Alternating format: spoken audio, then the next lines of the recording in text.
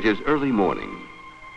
As they walk along, Bob and Danny can hear the sounds of birds. Why are Bob and Danny here, along the edge of the woods? They're here to look for birds, which are often out early in the morning, searching for food. Look, there's a beautiful bird, and it takes only a moment for Bob and Danny to decide that it's an American goldfinch. How do they know? How can you tell one bird from another? Well, let's think of a bird you've seen many times, the robin. How can you tell that this is a robin? Appearance is one way to identify birds. How does it look? One of the first things we notice about the robin's appearance is its reddish-brown breast. Another thing to remember is that the robin is a medium-sized bird. Actions are a second way to identify birds. The robin, for instance, hops along the ground instead of running. Another action that helps to identify the robin is the way it tugs at worms to pull them out of the ground. So actions are a good clue in identifying a bird. A third way to identify birds is by their sounds. By its sound, we can recognize a bird even when we can't see it clearly.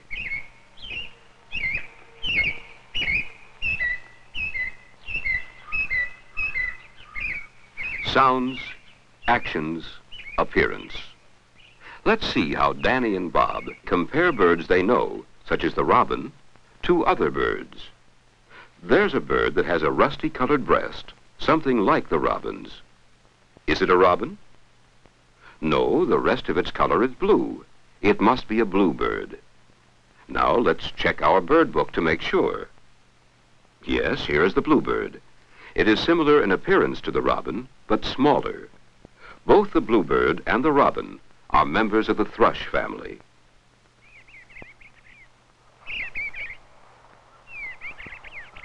The bluebird has a soft, warbling song.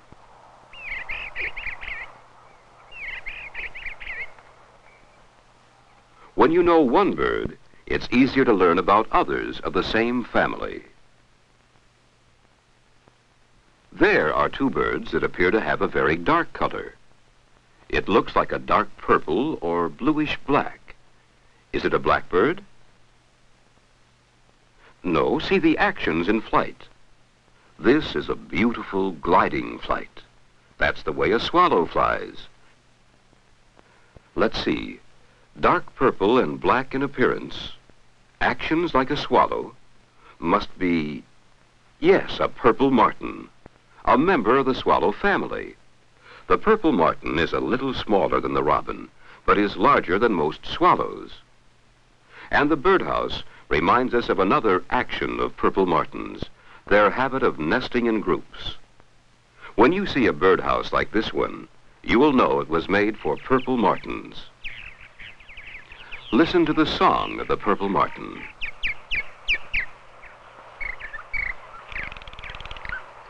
So far, most of the birds we have been seeing are of medium size. The bluebird, the purple martin, the robin. Many birds are much smaller than the robin. The nuthatch is one. Notice the unusual actions of the nuthatch. We don't see many birds coming down a tree head first. A kind of quick running or creeping is another action that identifies the nuthatch. Sometimes this bird carries beech nuts or sunflower seeds, which it has picked up. It wedges the food into a crack. Then, using its sharp bill like a little hatchet, it cracks the nut or seed. This is the action that gives it the name nuthatch. The nuthatch also looks for insects as he creeps rapidly along the bark.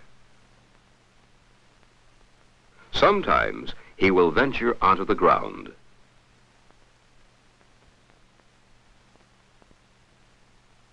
Now we can see the white breast that also helps identify him.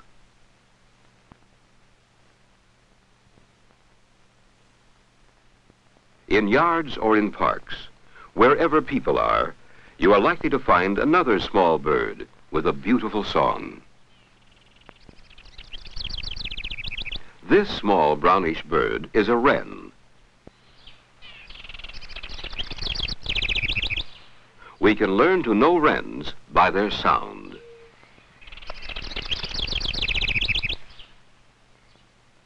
Another small bird is the goldfinch we saw once before. A black cap, black wing and tail feathers, and a bright yellow body tell us it's a goldfinch. Day by day, Bob and Danny are learning more ways to observe birds. For instance, they have learned that they must move quietly so as not to frighten away the birds they are trying to see and hear. Sometimes, hovering around flowers, we may see one of the smallest birds there is. A blur of fast-moving wings and a long, thin beak help to identify the ruby-throated hummingbird. This is one of the few birds that has a greenish color. Actions are perhaps the best way to identify this bird. It has a quick, darting flight.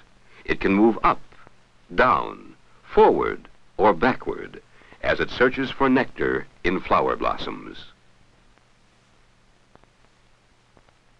Many of the birds we find in yards and parks are the smaller birds such as we've been seeing. All of these are smaller than the robin. Birds that are larger than the robin, such as the red-tailed hawk, are more likely to be found in open country. Even at a distance, we can see that a hawk is a large bird. Notice the hawk's actions, a gliding, soaring flight with the wings moving only occasionally.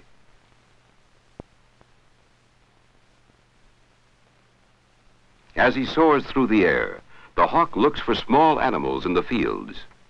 Watch his action as he sees a mouse. He lands, seizes the mouse in his claws, and carries it up into a tree. Now we can see the sharp hooked beak and powerful wings of the hawk. All hawks are birds of prey. Their food is mostly the meat of animals. Another large bird we're likely to see over open fields is the crow, flying with a steady beat of wings.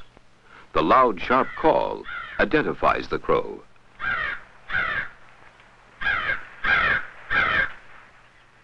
We often find several crows together. In appearance, the crow is all black, and it is much larger than the robin. Corn is a favorite food of crows, although they also eat many insects. Well, Danny and Bob have been identifying quite a few birds on their various trips, and they've worked out a kind of system for looking at birds. Do you remember how appearance, actions, and sounds are used to identify birds? Let's try a few birds we haven't seen. Can you tell what bird this is? He's black with patches of red in his wings. That's right, a red-winged blackbird. Here's a bird we can identify by its sound. Because it is usually found in meadows and because it sings somewhat like a lark, it is called a meadowlark.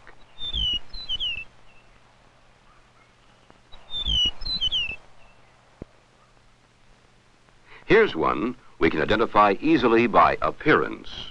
Bold colors of white, black, and blue, a long, sharp beak, and a tuft of feathers or crest on his head identify the blue jay. Wherever you live, you will see many birds as you learn to look for them. As you look, keep in mind appearance, actions, sounds. You will have interesting times learning about still other birds and how to identify them.